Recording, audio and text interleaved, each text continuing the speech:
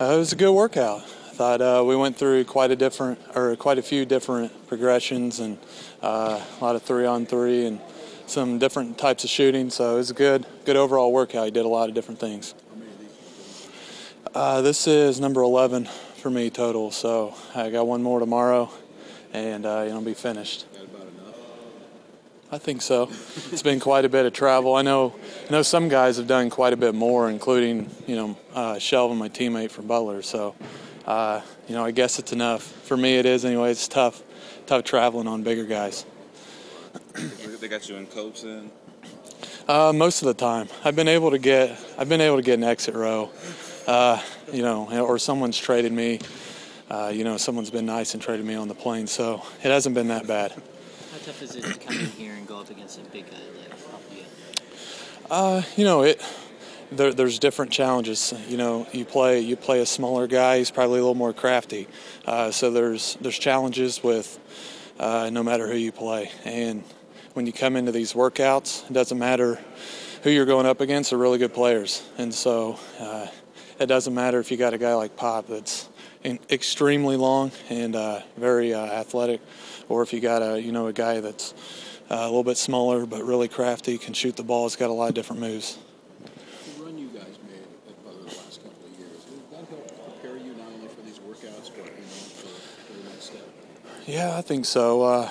You play against all types of different guys, and once you get into the tournament, you play not only really good teams but really good players. So you got to be prepared for everything, and I think the tournament definitely helps you see a lot of these guys and get you ready to play against them.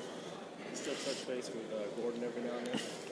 Yeah, Gordon's been in town in Indianapolis, and I actually was working out when I'm home, so got to see him and just get his thoughts on this process. What do you tell you about the draft process, how you can prepare yourself?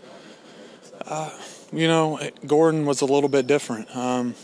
His situation, there's no guarantees, but where he was and who was looking at him was a lot different. But he just tells you how to. He's saying how to come in here, what to be prepared for, and it always helps to talk to somebody that's been there before. When you look at you guys made it a long run in the postseason 2 years in a row.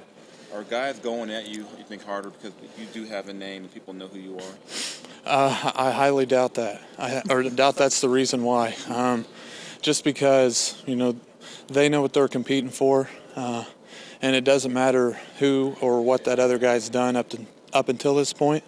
All that can change in a workout, or you only need one team to really like you. So I highly doubt it. It doesn't seem that way. None of the guys have said anything like that, so I don't think that has anything to do with it. Relative to your spot in the draft, what would make you happy on Thursday? What are you hearing? What are you hoping for? I want to get picked up by somebody, or have the opportunity to keep playing here and or in the NBA, and it doesn't matter who it is, where it is. I just want to keep playing. What's the feedback that you get from these teams after this? There's no direct feedback. Some guys, maybe in different situations get that type of feedback. But for me, I haven't got anything direct.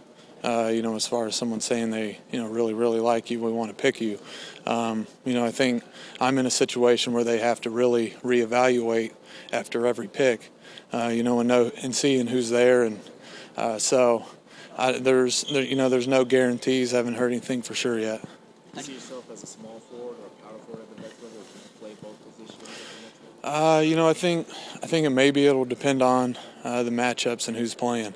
But yeah, I'm gonna probably have to add a little bit of weight to play the 4.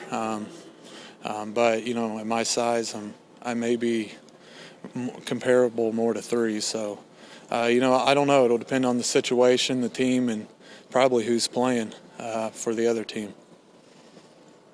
How do you kind of project yourself as a pro?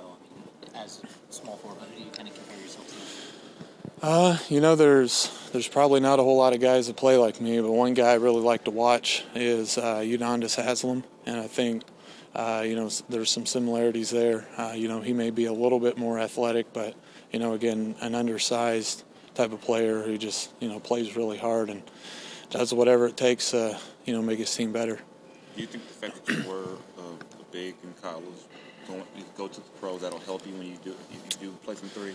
I think it will, but at the same time, you could say that it's hurt me to have played that for so long when at the next level I'm not going to be, a post or a five. So, you can look at it both ways, but it does help to have that, some of those skills, in your repertoire. Are there some skills you've been able to show, you think, during these workouts that you maybe couldn't get to show with Butler?